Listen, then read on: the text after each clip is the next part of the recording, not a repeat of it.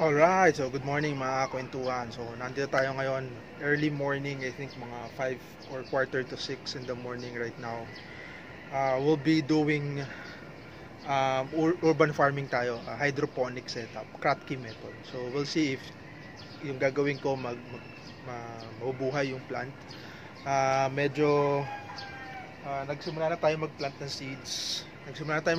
seeds. Somewhere about mga June 10 yata yon. So, ito yan siya. Sana makita nyo. Ano nyo? So, yan. Doon kung makikita nyo siya. Yan. So, lettuce yan. Nagplant tayo ng lettuce. So, transfer natin siya ngayon sa plant box niya. And then, we'll leave it there for a month and then see if kung mabubuhay siya. So, let's go!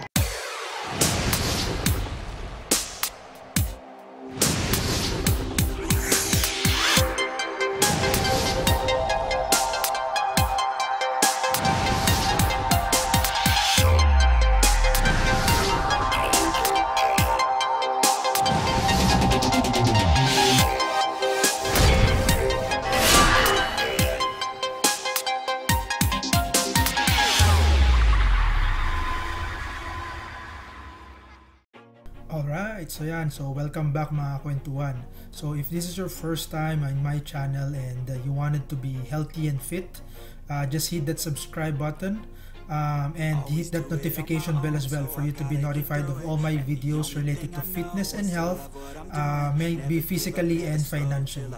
No? Okay, so alright, so ito simulan na natin. So ang ginagawa ko dito actually is just naglalagay lang ako nung grow media dun sa mga styro cups. So hindi yan siya soil, it's coco peat. Galing siya dun sa yung sa giniling na baonan niyo. Right? So ang style ng pagtatanim na ginagawa ko is hydroponics. Actually maraming klase ng hydroponics, but here in particular ang ginagawa ko is yung kratkymethod. Okay?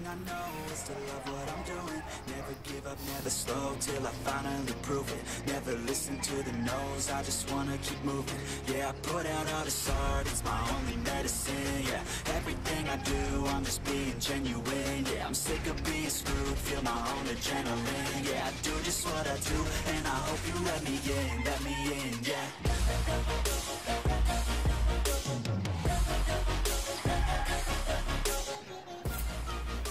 Alright, so yan nakikita nyo na yan. Ayan yung coco peat. So itsura niya parang lupa rin pag nabasa, pero hindi talaga yan siya lupa. So ito, ito nakakatawa. So tinanim ko siya June 10, yung mga seedlings na yan. And nung June 23, the night before ko siya itatanim, which is right now in this video, June 24, naiwanan ko siya sa labas, so umulan, so kaya yun bagsakan. So ito tinatry natin in this particular session kung mabubuhay pa rin siya. But technically I waited 2 weeks and then all of a sudden nung mismong araw na ng pagtatanim, bigla naman siyang inulan at nagbagsakan yung mga stems. Meron pang mga naputol na mga dami. So hopefully mabuhay. I'm doing, never give up, never slow till I finally prove it. Never listen to the no's, I just wanna keep moving. Yeah, I put out all this art, it's my only medicine. Yeah, everything I do, I'm just being genuine. Yeah, I'm sick of being screwed, feel my own. So yan, so ito ang ginagawa natin dito. So nilagyan ko ng mga parang maliliit na butas yung mga coco peat na nandun sa coco or sa styro cups para mailagay na natin yung mga seedlings dun sa permanent grow box niya. So yan yung ginagawa ko dito. I'm stable, oh yeah, no label, oh yeah, you know me, I have only a path, I'm lonely, but damn, I'm going to win, yeah.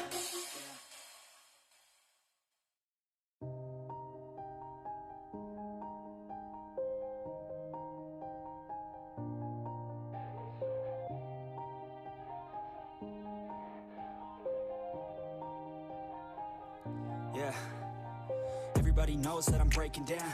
Everybody knows I ain't faking now. Everybody knows my heart's vacant now. Yeah, she hates me now, I made mistakes, but now I don't ever wanna be alone. I don't really ever feel at home.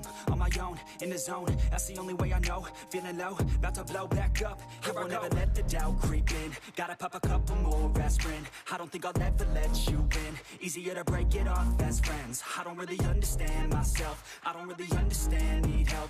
I don't wanna be left on the shelf. Couldn't even hear me if I yelled. It's so cold outside. I'm alone, I'm alright. It's so cold outside. I'm alone. Alright, so yan. So dito tapos na natin lagyan yung mga styro cups ng mga seedlings. So one seedling lang per styro cup ang ginawa natin para makita natin yung laki nila kung pare-parehas at sabay-sabay silang lalaki ng pare-parehas, no? So dito nilalagyan ko na siya ng water. Mga 10 or 12 liters of water yata yun ang nilagay ko dyan. So may kasama na yan siyang nutrient solution doon. So eto dito pinapakita ko lang kung sakto yung dami ng tubig na nilagay kasi kailangan ma-reach ng water yung pinakadulo ng cups para 24 hours silang wet and makakuha sila ng nutrient dun sa water solution na ginawa para mag-grow sila from the hydroponics style of farming. So yun na siya dito. So yun yung ginagawa natin. I'ma pick a side and I'ma take pride. I will decide my fate and I will never let them tell me who I am. Alright, so yan. So ito, tapos na yan siya. So na-transplant na natin sa lahat. And I think ito yung ginawa ko din dito. Hindi ko na na-videoan ng kompleto. Nagtanim ulit ako ng mga bagong seeds na lettuce. Dito sa tray na yan siya. Tsaka sa baba, naglagay din ako ng mga seeds dun sa lumang egg tray na gawa sa papel.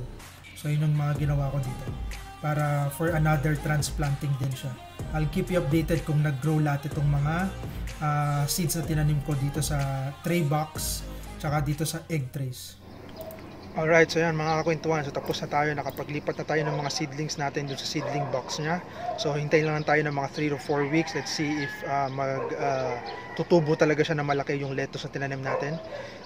So I think that's it for this session. Thank you for watching.